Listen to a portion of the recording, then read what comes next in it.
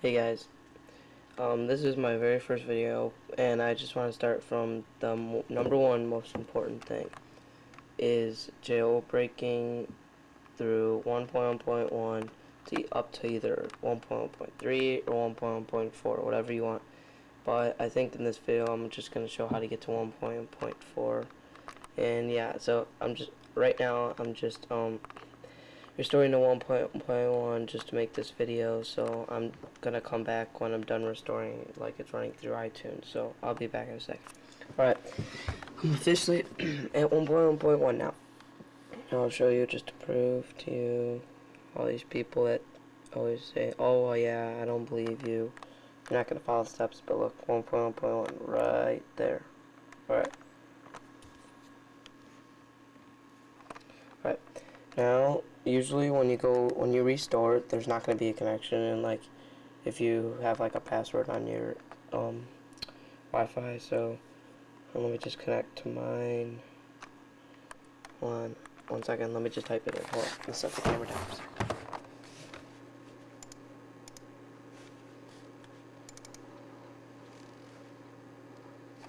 You know what, I'm going to be a little bit, so hold on, I'll come back when I'm done. Alright, I'm connected. Now, it's right here, when you're going to type in, you want to type jailbreak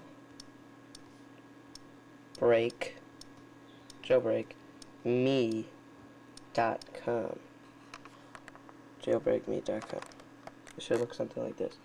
There's all this crap you can read. I don't really read it, so it doesn't really matter. All you have to do is install one thing.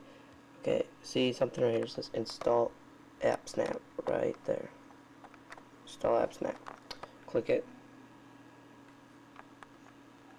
That's gonna do this. It's gonna take over your Safari for a second. Alright. Slide to unlock. There you go. You got installer right there. Now, click on installer. Now this is up to date, so it's gonna have to need a update for your installers. So just click update now. Just do it now. Just wait. It's really fast. It always says it donate later. Crap. Just click later. Donate later or whatever. Doesn't really matter. I don't even know what it is, but who cares? No one wants to give up their money for some stupid installer crap. Okay, now go to install. Now go to all packages, or you can click on sources. But anyways, look for community sources. Community sources. And you want to install that because that's going to give you this thing called Octoprep, and basically that's getting you prepped up for 1.1.2. That's where I'm going to take you to my next step. Just let this go. I don't know, my iPod's been pretty fast today. I don't know why. So, right. Just refreshing and done. Right. Now, I think it's in, I'm pretty sure it is in system. Oh no, just whatever. Just go to all packages. There's not even that many packages anyway. Scroll down to O.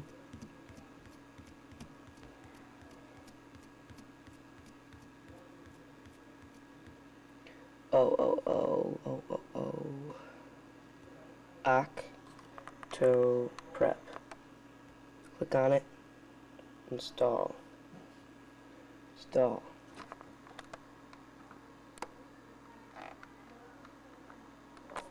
Just gonna give you a notice. You should go up to 1.1.2.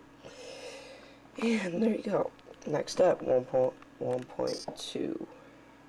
Alright. Alright. Now, this is what you have to do. You have to go into iTunes. Open up iTunes. Alright, see, I'm at iTunes. Alright. I'm gonna hold down Shift. I gotta put the camera down. I gotta hold it up. I wanna hold down Shift.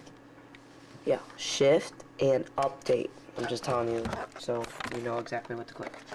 So now you're gonna go to this thing I'm gonna put in the side about this video.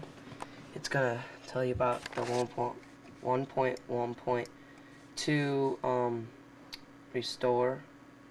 I'm gonna open that. Now I'm also gonna put on the right side, I'm gonna put 1.1.1 firmware. So like that's what I was doing at the very beginning, going down to 1.1.1. So I'm gonna give you something for that. So see, it's gonna be restoring. And my iPod is right now. So I'll come back to when this. One more thing, guys. It's still like restoring to 1.1.2, but my friend iPod Touch helper, but the O's are zeros, some kind of creative name. He just thought that would get more attention. Supposedly, he has some good videos of like good ways to clean your iPod Touch screen, like without using that what's it called, ammonia, without putting that in it, because that'll ruin your iPod, and he knows exactly what to do. And he has another video about Guitar Hero 3 source. That's pretty cool. You should check that out. But yeah, I'll have him on my friends soon, so you could just go on my channel and just look for him. But also subscribe if you like this video and it helps you out. So it's still restoring, but I'll come back also once again when I'm done. Okay. Yay. You're on 1.1.2. Congratulations. Do you want a cookie? Okay. You can see the installer's gone basically. So you can just go and here, I'll show you. Settings. General. Oh, about, sorry, I'm stupid. 1.1.2. Oh yeah, and go back to general. Now see, auto lock, you want that on never. Usually you don't even want, nobody really wants that. Put it in never, because then the iPod won't just shut off in the next process you're going to be doing. 1.1.2 jailbreak time. Here we go. Alright, hold on, let me put my camera down for a second so I can go to my computer. Alright, well I'm going to have on the, about this video or whatever, it's gonna say like, you know, like I said, it's gonna have the firmware for 1.1.2. But so basically, you're gonna also need a special thing for 1.1.2 jailbreak. So hold on, let me get it for a second. Alright, so you obviously just gotta download the jailbreak firmware. I got it already, so I'm gonna open it in the folder I already have it in. Alright, then there's gonna be all these different things.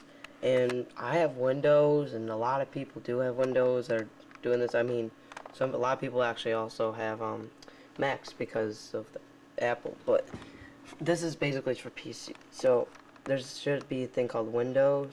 You want to double click on that. Open this. Go open this. And it'll say that your root password is Alpine. Just leave it, and install SSH. You want to check install SSH. Where is there? Jailbreak. Now, I see a lot of videos that tell you to do, when they tell you to do this, they always go, yeah, control delete and then end all the process. I personally have never done that. Well, I have tried it, and it just screws it up even worse, and it gets me more pissed off and just want to throw my camera or my iPod at the screen.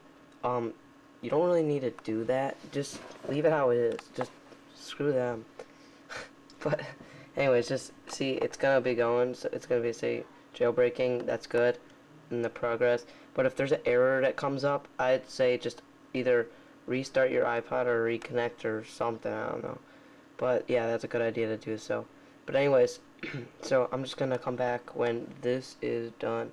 And when it's done, if it does not come up with a thing that says you're done or whatever, well, never mind. I'm gonna be at that point, so I'm gonna tell you when I come back. So, I'll be back. But told you didn't need to do that thing. This should come up. If not, I have no idea, cause this is exactly what should happen. Time to reboot your device, whatever. Right, time to reboot.